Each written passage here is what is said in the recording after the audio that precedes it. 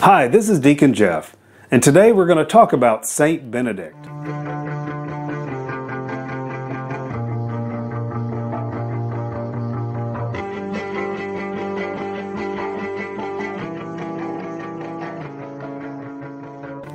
July 11th is the feast day of Saint Benedict of Nursia.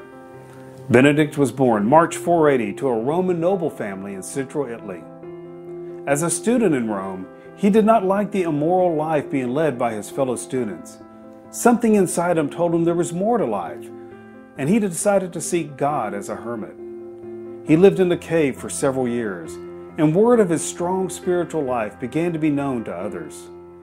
When the abbot of a nearby monastery died, the monks came to Benedict and asked him to be their abbot. Benedict agreed, but he knew it would not be easy for those monks to accept his spiritual discipline. And he was right. These monks did not like the discipline Benedict put into place, so they tried to kill him with poisoned wine. According to legend, when Benedict prayed a blessing over the cup shattered. With that, their plot was revealed, and Benedict left and returned to his cave. Around 5:30, Benedict realized he could no longer live a completely hidden life, so he left the cave and founded the Benedictine monastery of Monte Cassino on a hilltop between Rome and Naples. Saint Benedict is known as the Father of Western Monasticism, and this is because of his writing called the Rule, also known as the Rule of Saint Benedict. The Rule defines the rhythm of life for those in a monastery. Men go to the monastery to seek God, but how can one develop that special relationship with God? Well, this is where the Rule comes in. The Rule provides a guide for monks on living a life of prayer, study, manual labor, and living together in community under the guidance of an abbot.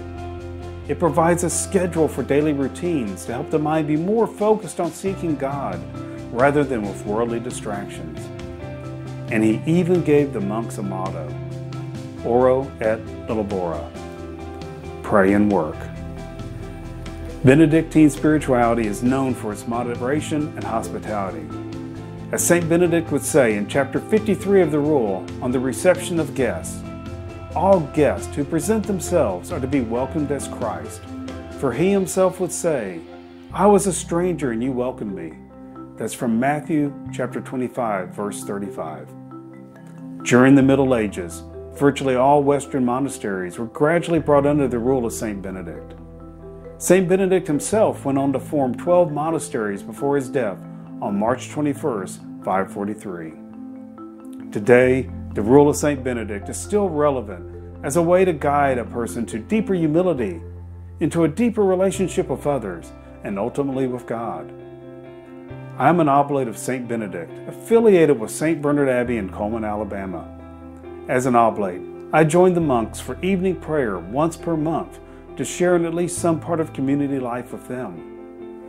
And there is something beautiful about chanting the evening prayers of the Liturgy of the Hours in the Abbey Church. It truly is a special time. The interior of the church takes on a golden glow as the evening sun filters through the stained glass, and the smell of incense fills the air. Evening prayers during Eucharistic adoration, so Jesus is present with us in the Blessed Sacrament as we pray. Time in the Abbey Church is a unique blend of peace, fellowship, and prayer.